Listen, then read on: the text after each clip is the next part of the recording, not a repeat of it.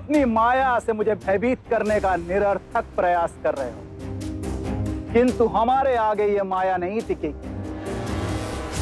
देखो इन लोगों को, ये लोग प्रतिदिन मलिन वस्त्रों को पटक पटक कर धोते हैं। आज ये तुम्हें और तुम्हारी मलिन मंशा को भी पटक पटक कर धोएंगे। जाओ भाइयों।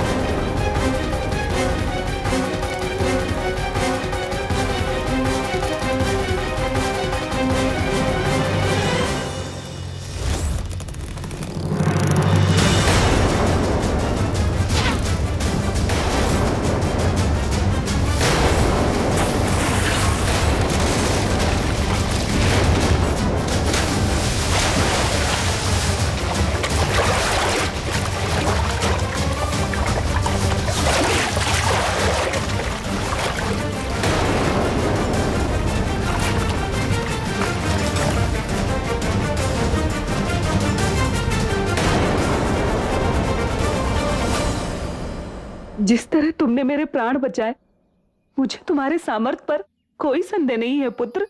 तो फिर आप मुझे अपने बिखरे जीवन के अंश को जोड़ने का अवसर दीजिए, ताकि मैं आपको आपका खोया सम्मान लौटा सकूं, जिसकी आप अधिकारी हैं। परंतु तुम ये कैसे कह सकते हो कि मैं चरित्रहीन नहीं हूँ? तुम तो उस समय उस नाविक के घर उपस्थित नहीं थे। मैं सच कहूँ तो मुझे ना ही इन प्रश्नों में और ना ही इन जानकारियों में कोई रुचि है, क्योंकि मुझे और ना ही किसी अन्य को आपके चरित्र पर टिप्पणी करने का अधिकार है। और एक स्त्री के सम्मान के लिए सर्वप्रथम उन पर और उनके निर्णय पर विश्वास करना होगा।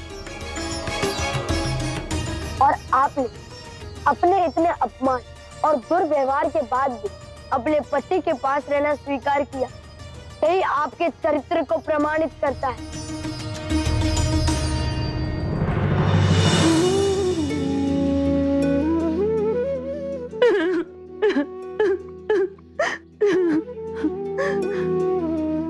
तुम दोनों का लालन पालन उत्कृष्ट है।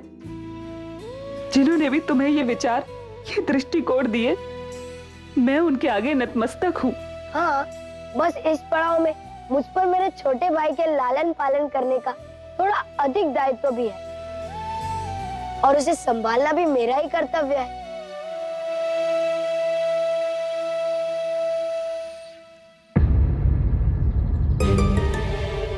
हे भगवान, काकी, तुम्हारा भाई? मैं उसे वहां अकेले छोड़ आया।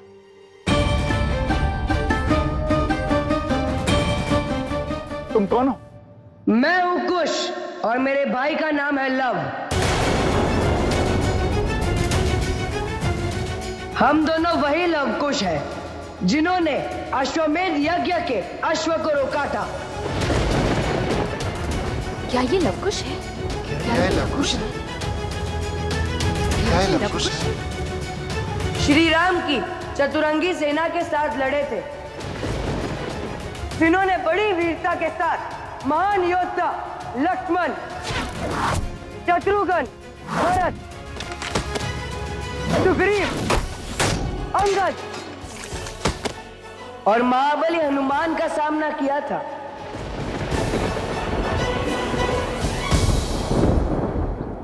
यदि मैं चाहूं तो इसी क्षण आप सबको समाप्त कर सकता हूं।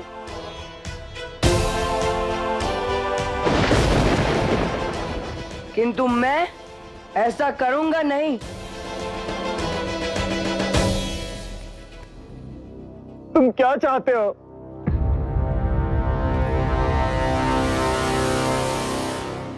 स्त्री का सम्मान, और इसका आरंभ भी तुम्ही से होगा, क्योंकि इस अनैतिकता का कारण भी तुम ही थे। तो अब तुम्हें अपनी पत्नी को ससम्मान अपनाकर इस सब का अंत करना होगा।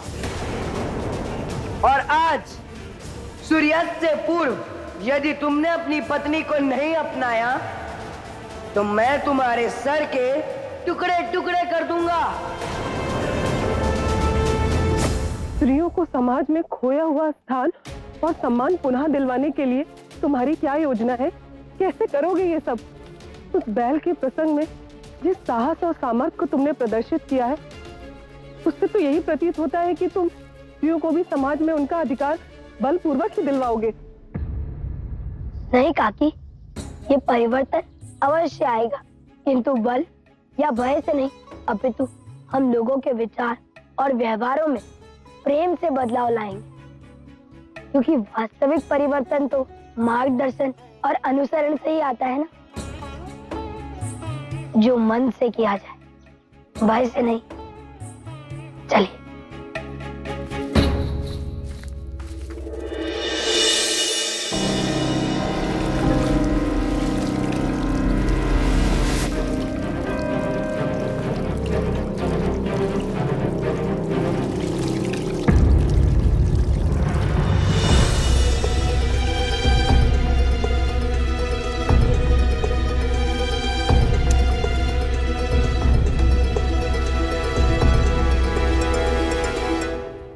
नहीं नहीं ठीक है, मैं स्वयं कर लूंगा।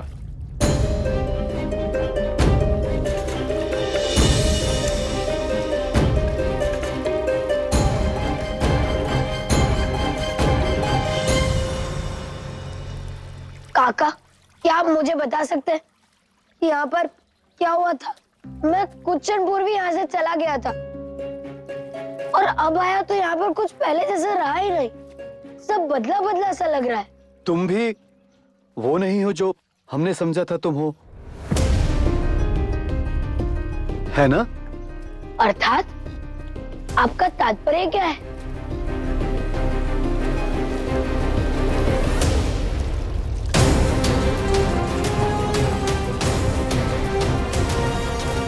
काकी, आप यहीं रुकिए, मैं देखता हूँ कुछ का है।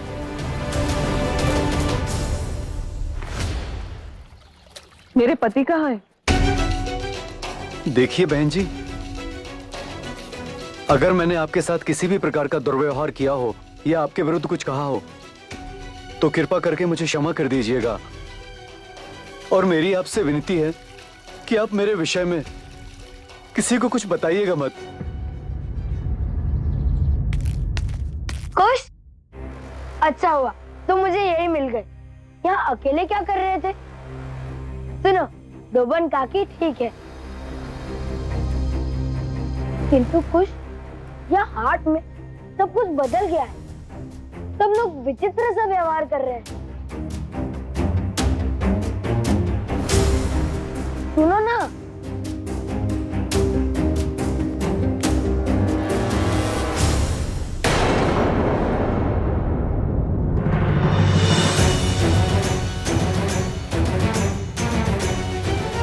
ये तुम्हारे हाथ में क्या कर रहा है? अब से मेरे हाथ में सदैव यही होगा भैया। आप सबको वीणा की टंकार सुनाना, मैं धनुष की टंकार सुनाऊंगा। क्या वो दोनों लव कुश हैं? ये वही लव कुश हैं जिन्होंने श्री राम की चतुरंगी सेना को लोहे के चने चबा दिए थे। नगर सेठ, मेरा तो ये सुझाव है आपसे, कृपा करके हमें उनके विरुद्ध नहीं जाना चाहिए। अरे इतने बड़े बड़े शूरवीर उनका सामना नहीं कर पाए तो हम कैसे कर पाएंगे? ठीक है, मुझे स्वीकार है, यही मेरा अंतिम विकल्प है। मुझे अपनी पत्नी को पुनः स्वीकार करना होगा। कुछ भी हो जाए, तुम अपनी पत्नी को पुनः स्वीकार नहीं कर सकते। मेरे प्राण संकट में हैं, आपके नहीं। मैंने जीवन और मृत्यु को इतने निकट से पहले नहीं देखा। वो तो कुश की महानता है जिसने मुझे सायंकाल तक का वक्त दिया है। सारे पक्षों को ध्यान में रखकर गहन चिंतन के बाद मैं इस निर्णय पर पहुंचा हूं, अयोध्या में जीवित रहने के लिए मुझे लव और कुश के आदेशों का पालन करना होगा। तुम एक बात भूल रहे हो। क्या?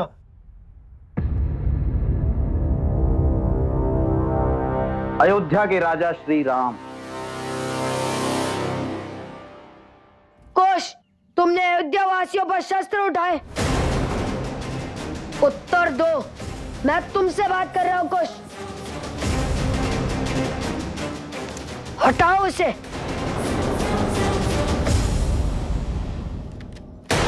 वार्ता बहुत हुई भैया, मनोरंजन के लिए ये गाना बजाना भी बहुत हुआ। अब मैं नहीं, मेरा धनुष बोलेगा और आप देखना सबकी सोच रातों रात कैसे बदल जाएगी। हम इस विषय में पहले भी विस्तार पूर्वक बात कर चुके हैं कि हमें सबका विश्वास अर्जित करना है और वो हम बल के बिना जीतेंगे। अब केवल वार्ता से बात नहीं बनेगी भैया, मुझे इस बात का आभास हो गया है कि ये सब लोग जड़ बुद्धि है। इनके सामने तर्क, वितर्क, आग्रह, अनुग्रह या न्याय के लिए की गई विनती का कोई मोल नहीं है।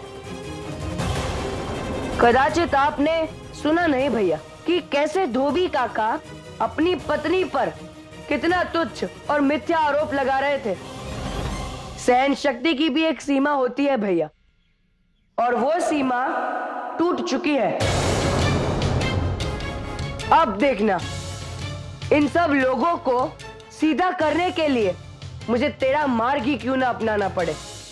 मैं अपनाऊंगा, न्याय करूंगा।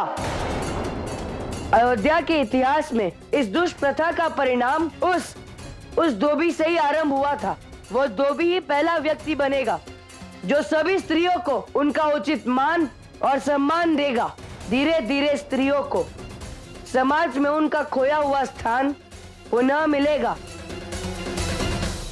और एक दिन हमारी माँ को भी उनकी गरिमा के साथ स्वीकार किया जाएगा। क्या तुमने ये सोचा है, यदि ये बात अयोध्या के महाराज तक पहुंच गई तो क्या होगा? नगर सेठ ने बताया कि वो यहाँ क्यों आए। उन्होंने केवल महाराज से मिलने का अनुरोध किया है। नगर सेठ, मुझे अभी अभी ज्ञात हुआ है कि श्री राम और श्री हनुमान यहाँ नहीं हैं। वो किसी अन्य राज्य में गए हैं, वहाँ पर आई विपदा में लोगों की सहायता कर रहे हैं। नगर सेठ, कृपा करके मुझे जाने दीजिए। हमारे सामने और कोई विकल्प नहीं है। मैं जाऊंगा और स्वयं को कुश की दया दृष्टि के सामने रख दूंगा। अरे तुम शांत रहो।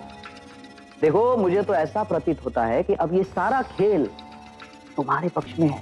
नगर सेठ,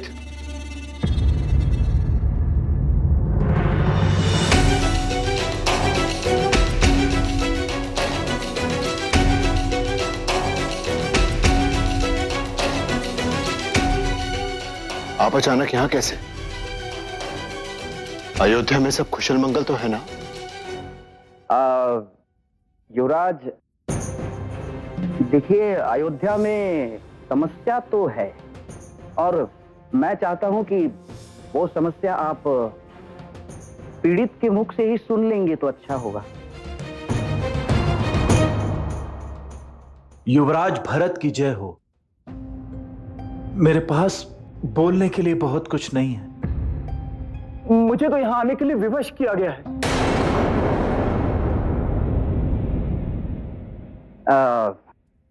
देखो, तुम श्री राम की सभा में हो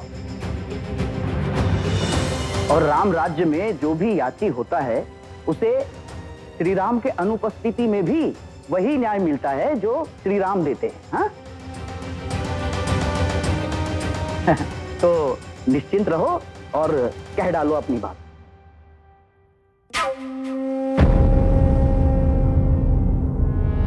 आज मैं चिंतित हूं, किंतु मुझे विश्वास है यदि उन दोनों बच्चों को समय रहते रोका नहीं गया तो वो अयोध्या के प्रत्येक व्यक्ति को मुसीबत में डाल सकते हैं। आप सब यहाँ दो बालकों की समस्या लेकर आए?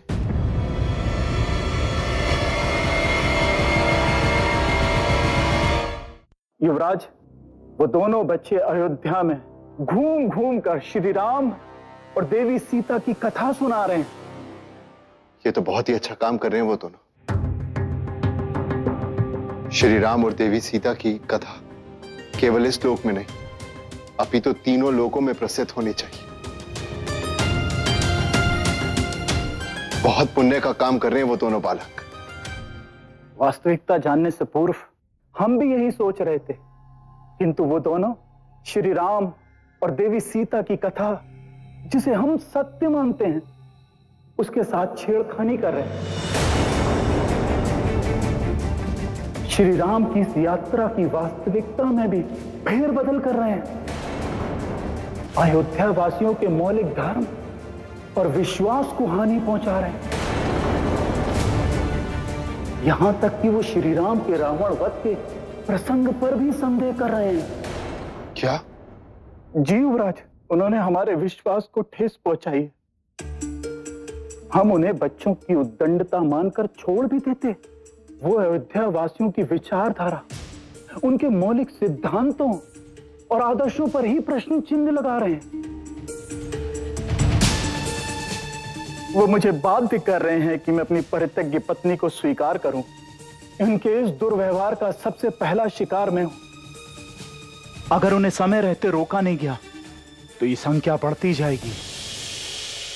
किंतु उन दो बालकों को हमारे समाज के इतने जटिल और कठिन नियमों का ज्ञान कैसे है? क्योंकि वो साधारण बालक नहीं है युवराज। तुम्हें अनुमान भी है कुछ? तुमने क्या कर दिया? तुमने स्वयं उनको आमंत्रित किया है। अब शीघ्र ही वो हमारी वास्तविकता जान जाएंगे। हमारे किए हर सत्कर्म को संदेह की दृष्टि से देखा जाएगा, और यदि उन्हें यह पता चल गया कि हम वही लव कुश हैं जिन्होंने अश्वमेध यज्ञ को विफल करने का प्रयास किया था, तो वो बालक उद्दंड और हिंसक भी हैं।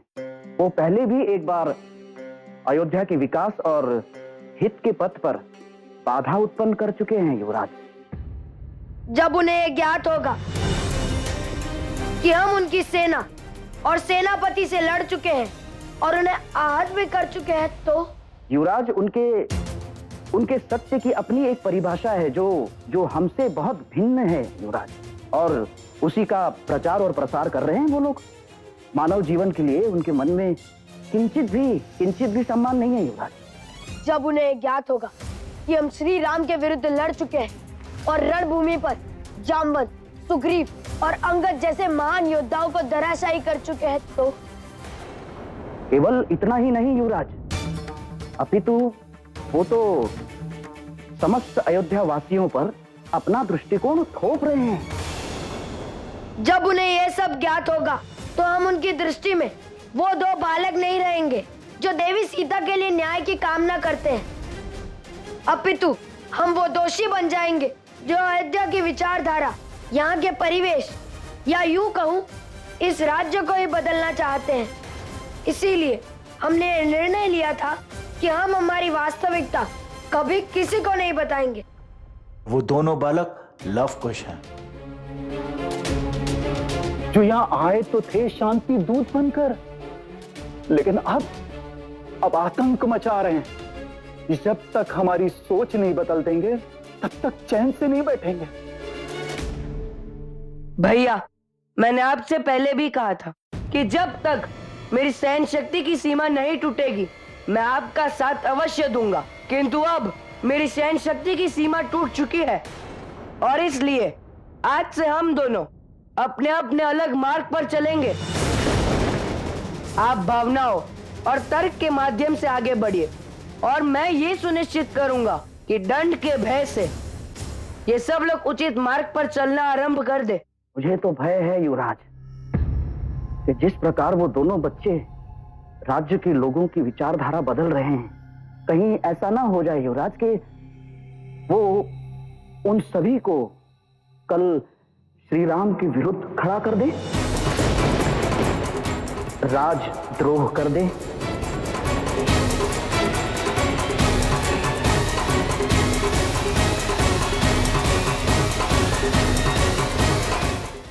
For For more updates, log on to colorstv.in.com. Like us on facebook.com/colorstv. Follow us on twitter.com/colorstv. For more updates, log on to colorstv.in.com. Like us on facebook.com/colorstv. Follow us on twitter.com/colorstv.